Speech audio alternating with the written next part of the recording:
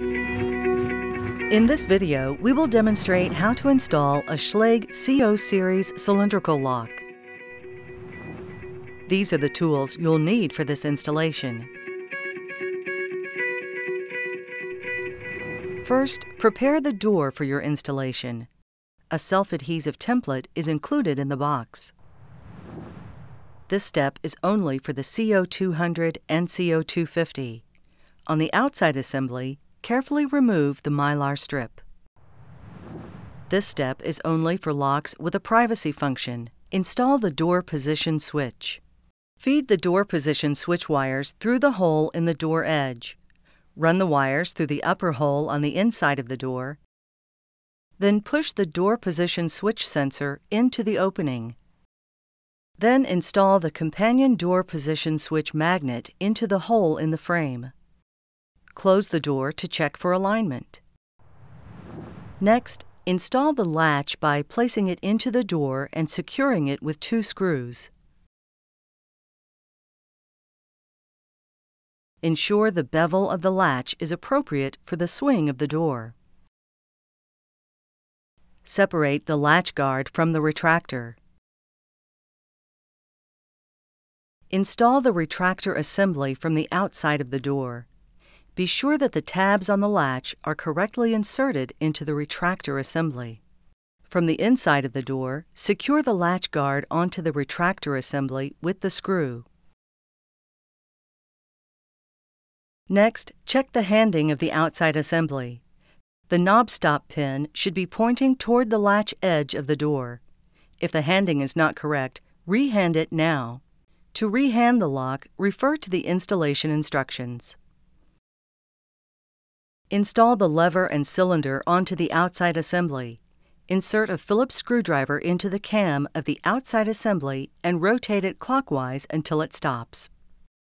Place the cylinder into the lever, and while holding the cylinder in place, insert the key.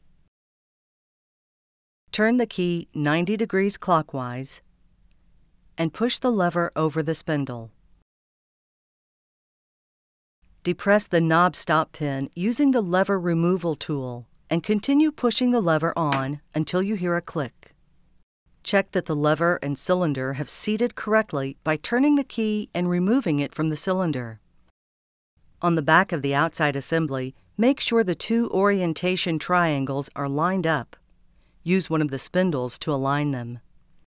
Install the 2 standoff posts into the outside assembly. Place the spindle into the center of the retractor with the post end pointing outward. Now install the outside assembly onto the door.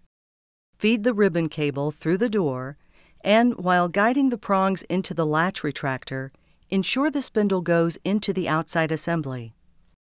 When the unit is flush with the door, center the anti-rotation plate vertically over the latch retractor. Insert and tighten the flathead screws into the 2 holes that align with the prongs from the outside assembly. Then install the 2 self-tapping screws on either side of the plate. Next, locate the spring cage assembly and separate the rows from the spring cage body. Now insert the cam, the spring, and the spindle with the beveled end pointing outward into the spring cage assembly. Fit the spring cage over the anti-rotation plate.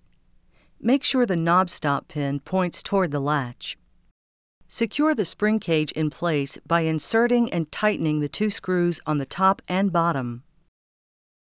Replace the rows and rotate it clockwise until it clicks into place. Slide the inside lever over the spindle using the lever removal tool to depress the knob stop pin. You should hear a click when it is properly seated. Holding the inside assembly, route the wires through the corresponding holes. Push the assembly flush to the door, making sure that no wires or cables are pinched.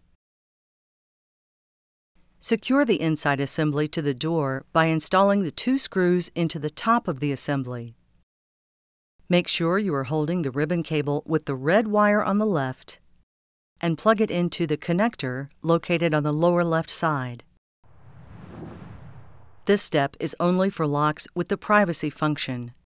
Connect the door position switch wires into the terminal block. Carefully tuck all wires as shown into the inside assembly. Now insert the 4 AA batteries into the battery holder, noting proper polarity as shown. Install the battery holder with the cable pointing to the right. Place the battery strap over the holder and install the screws on the top and bottom. Connect the battery plug and tuck the wires carefully below the battery holder. Place the cover onto the inside assembly and secure it with a screw. To check for correct mechanical operation, depress the inside lever and make sure the latch fully retracts. On the outside lever, insert the key and turn to verify full latch retraction.